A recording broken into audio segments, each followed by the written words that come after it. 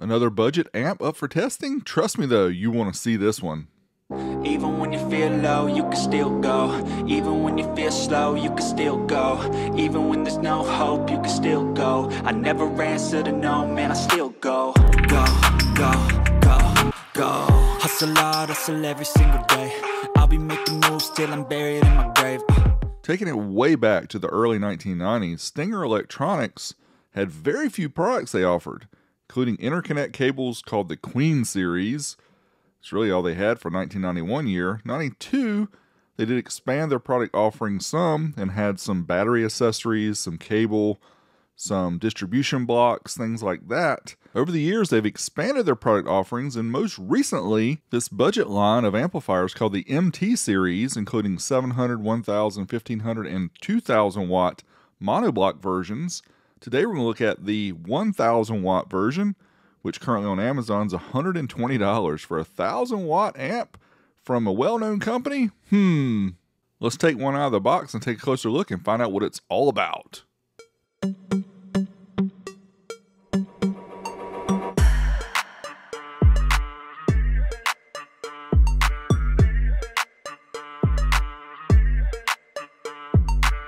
Including the box here, the owner's manual for the MT series, which currently includes 4 models, 700, 1000, 1500, and 2000 watt, all monoblocks.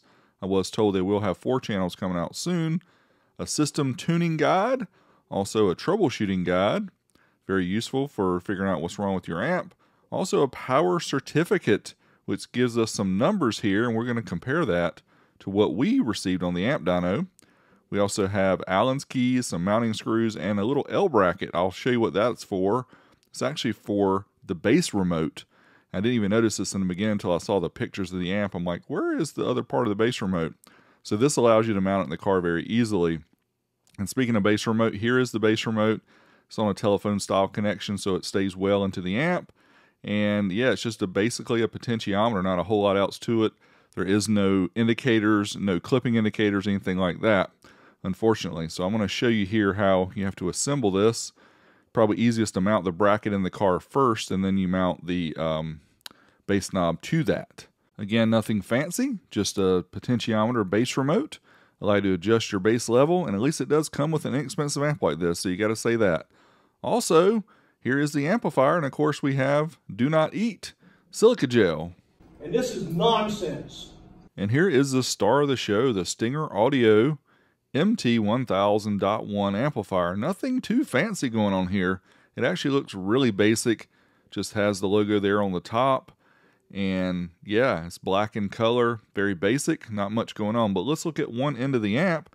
You can see here we have protect and power LEDs. The remote there for the bass remote. We have inputs and also bridge out. This amp is strappable.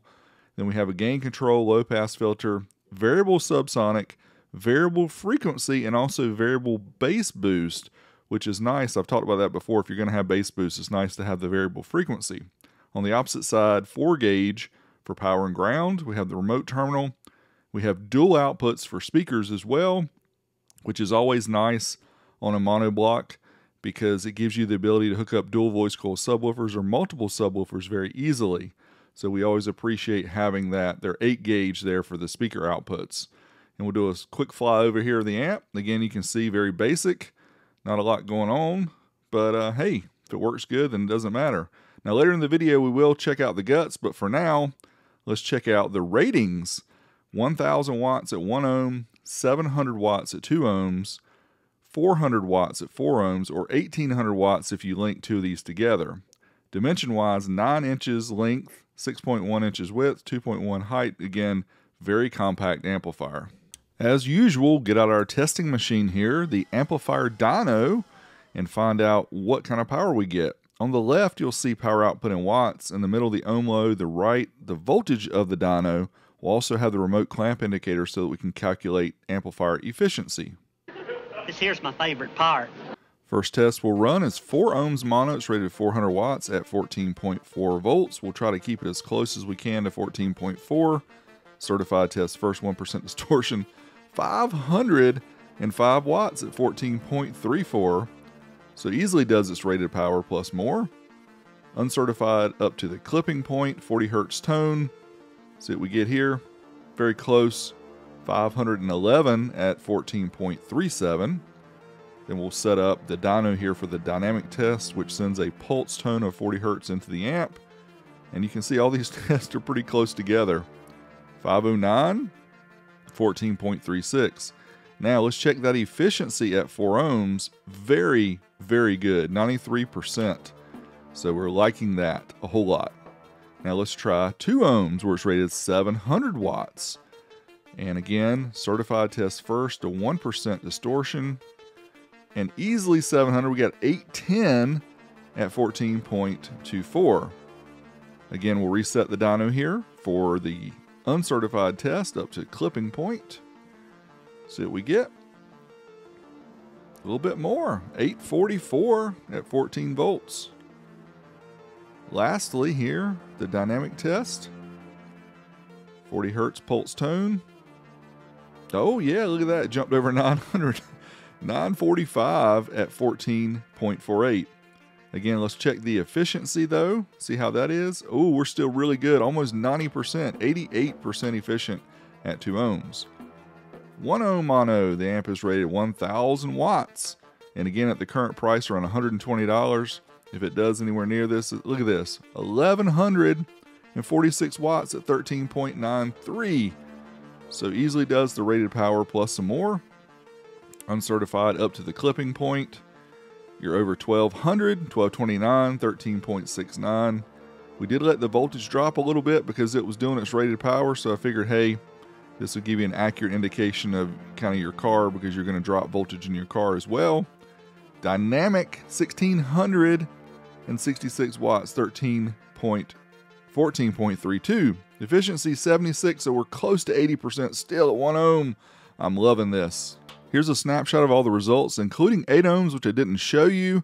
You can see all the different results here. Pause it if you want to see more. Now, next up, we're going to hook up the quad box and find out how this 1000 watt amp powers the quad box. Now, we'll give you my thoughts.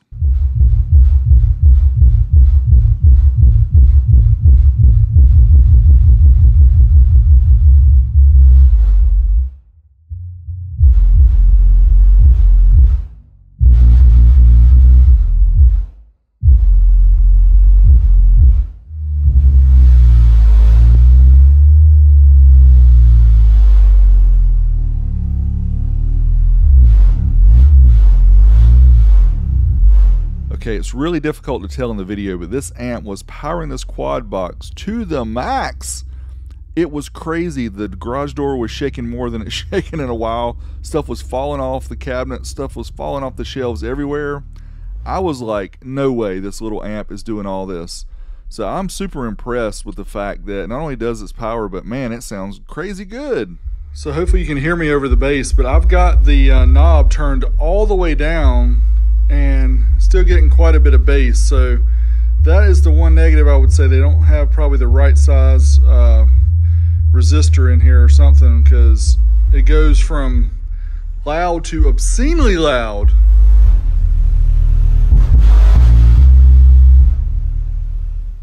And you're hearing the door rattle, but oh my gosh, this thing, this little amp, this is it.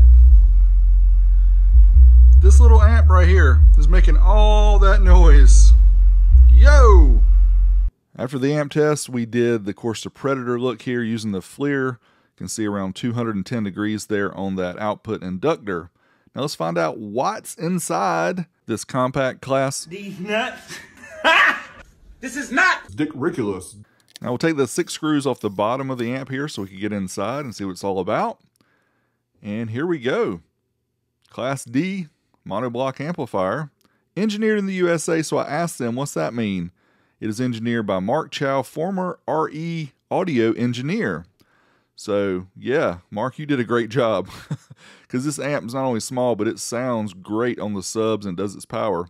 2200 microfarad 80 volts on the rails, there's 4 of them. 2200 microfarad 35 volts for the input filtering. And overall, very nice. I was super impressed with this amp. Now let's talk about the pros and cons. There's a lot more pros and cons, but here we go. Small footprint, rated power plus, insanely low pricing at the time of this video, It is available online and on Amazon. I'll leave a link below. Variable subsonic, variable bass boost, and frequency. Bass remote is included at this price, which is crazy. It is strappable, and the efficiency was super high, and I didn't say the sound quality though, but it sounded great with the subs. Next up, standard RCAs, of course, on a cheap amp. Bass remote features were very slim. The bass remote level, it didn't turn all the way down. Plain looks, but stop complaining and go get one of these, man. And Stinger didn't pay me to say that. They didn't even send me the amp. I bought it myself because I just wanted to try it out. I've been hearing good things about these, and yes, I'm impressed. I would say great value, insanely low price. If you need a cheap bass amp or need something for somebody that you know, check these out. Until next time, Big D, I'm out of here.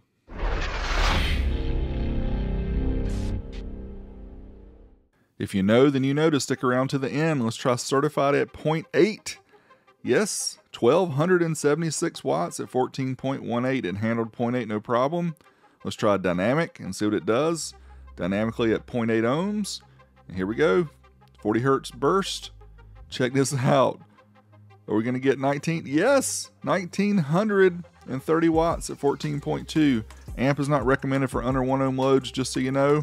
But we did try a 0.67 dynamic, and it went into protect, but it came right back out. Nice protection circuit, nice power. Check link in the video description. Go buy one.